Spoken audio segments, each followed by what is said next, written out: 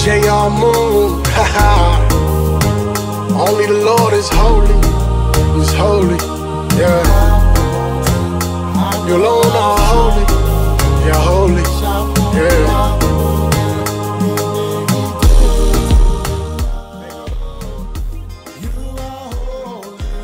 Legendary Jolie back again with another video. This is part 2 to exercises you could do to get your back nice and big, nice and thick, nice and strong, nice and cut.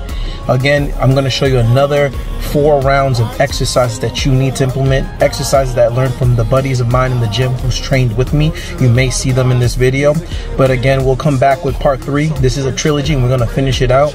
Again, always know God is good, and I know it's been a while since I last posted anything, but again, I'm back. I'm feeling better. I'm back to do some more of the grind again. And guys, let's get it today, all right? Let's make it a good one. Again, part 2 back series. And again, remember, leave a like, subscribe, let me know what you think about the workouts, and tell me how it's working out for you.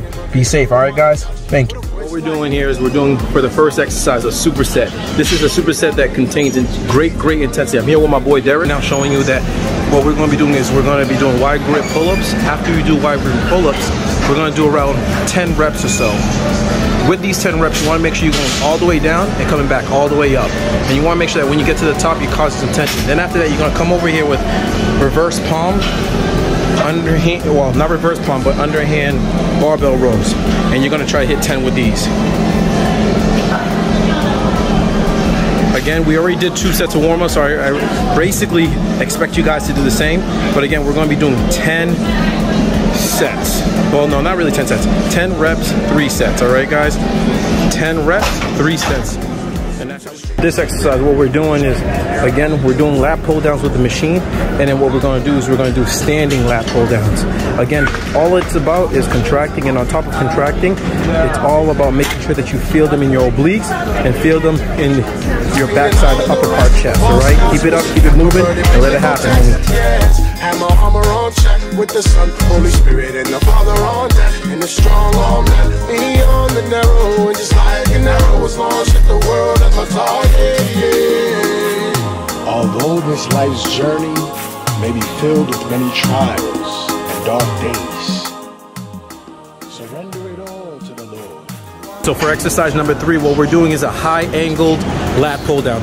Again, because it's a higher angle in comparison to the others, you're targeting a much more higher upper part of your back. And the whole point of this one, which I like about this machine, is it's free motion. And due to it being free motion, it allows you to have more of your stabilizer muscles engaged. So you're going to keep banging this out, get the reps done, and make it happen, all right? Again, you probably want to do about 3 sets of these. Again, 10, probably let's just say 15 to 20 reps. Guys, forgive me if I keep stuttering, man. I just came back. Respect.